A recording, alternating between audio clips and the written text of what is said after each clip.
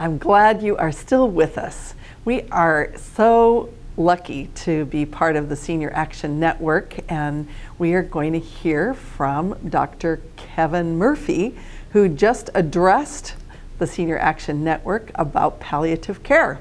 So welcome, Kevin. It's just so great to have you. Thanks for having me. It's my pleasure. And I have to tell you, I thought your presentation to the SAN group was marvelous, and I'm really excited that you were able to take a little time so that we can share it with our viewers on TCTV.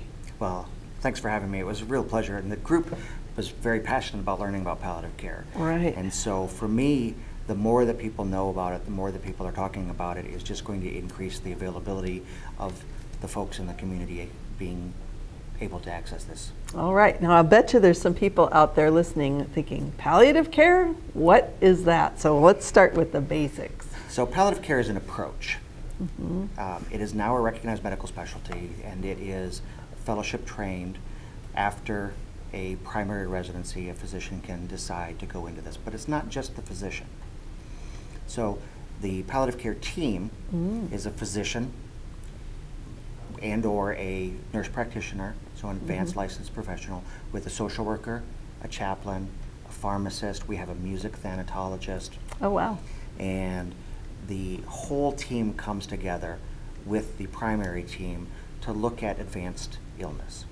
Okay. And it can be any sickness, any illness, and at any stage of that illness. But the intention and the approach is to look at the patient's wishes, integrating the decisions that are made to align with the patient's wishes, and whether that's for or opting out of certain treatments, and that decision is the patient's to be made. We also are very active in pain and symptom management. As a person ages, as their illnesses increase, as their symptoms increase, the burden of those symptoms can really weigh on a person's life.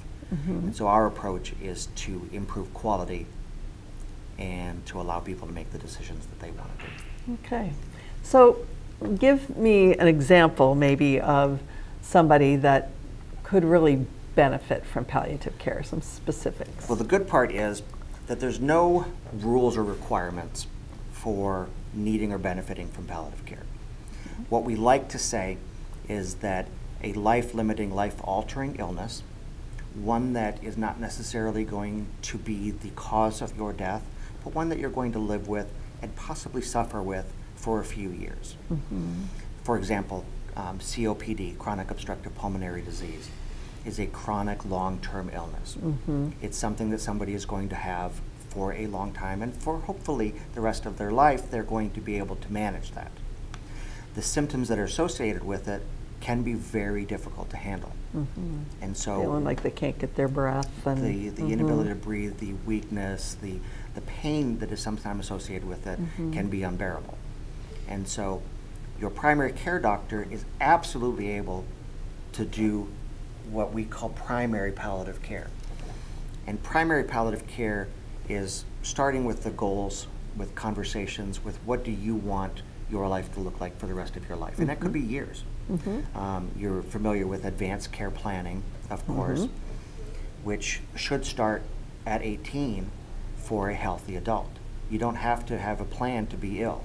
You just have to have a plan. Otherwise, what occurs could be an accident. Right. But as you do become more and more frail or more affected by your illness, having a plan in place is really the important part.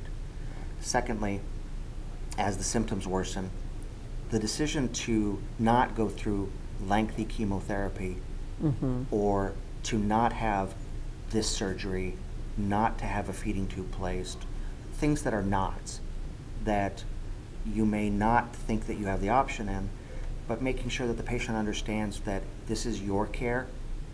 We're going to give you all the information, and we're going to help you make the decision that you want for how your life will look. Yeah. So it really is about the conversation. It's absolutely about the conversation. And you were listening. I was listening, yes. So, but sometimes it's hard to have that conversation. People kind of back away from that. Right. And that's actually the #1 excuse why physicians say they didn't have the conversation. The #2 reason is it's time consuming. Yeah. And then my favorite is, well, it's too early. And It's always too early until it's too late. Yeah. And how do we make it not so? Right. Yeah. Well, we have it early and we normalize it. Yeah. So Eileen, I'm going to ask you some questions about your wishes for the rest of your life. And they're just normal questions. It's not because of your current health. It's not because of your diagnosis that we just talked about. But we're going to talk about what you want going forward. And so, and that's going to be about advanced directive. It's going to be about CPR. It's going to be about artificial nutrition and hydration, et cetera, et cetera.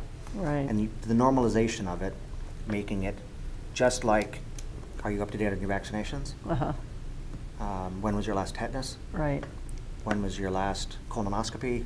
Things like that everybody is pretty much used to. We make them used to this. It's not such a big deal. Yeah. Yeah. So you're here at Providence. Yes. And you're kind of in a regional situation, Absolutely. right? Not just for St. So Peter's Providence, Hospital. Southwest Washington serves 5 counties.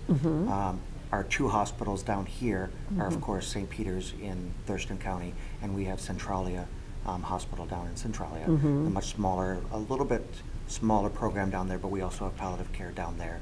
Here in Thurston County, Palliative Care is provided either in the hospital or in the clinic. There's also another program through the group health folks in collaboration with the Providence Home Health. Oh, okay. I didn't realize that. That's really good. So this brings up some questions. They think, well, I'm suffering with COPD or with heart issues and I've got some pain. It's really affecting my life. How do they access palliative care, or just even ask the question, would this work for me? Well, asking the question is the start. And having that conversation. That conversation can be had with your family or with your primary care doctor. Now, palliative care down here does not take over the primary care of the patient. We don't want to be your primary care doctor. We're going to work with your primary care doctor. Okay. My partner over at the hospital likes to refer to it, we're going to come alongside and travel with you on this journey. And I really like that. Yeah. Because your primary care doctor knows you and you know them. But this is more and complicated. And so we're going to come in and assist with maybe short term, get you tanked up, figure out what's going on right now, and establish that relationship so that when or if your symptoms return, your condition worsens, or something else comes up, you already have a resource as to where to go. And that conversation, of course, starts with your primary care doctor. Now, a lot of primary care doctors aren't as familiar with what modern palliative care is, and so a knee-jerk reaction often is to associate it with an end-of-life program. And palliative care does not have to be with a life-ending illness. And so you might hear, oh, it's not time for that yet.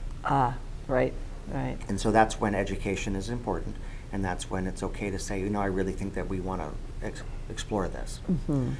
Worst case scenario, you see a palliative care specialist, and he or she says, you know what, your primary care doctor has it under control. Everything is perfect. You have these illnesses that he's managing. I wouldn't change a thing right now. Go back, do what you're doing. In 6 months, a year, if the situation changes, let's revisit that. Yeah. So it's okay to kind of know that you're on the right path. So making sure that you have a plan in place is really what it's about. And establishing the relationship with the players is a great start.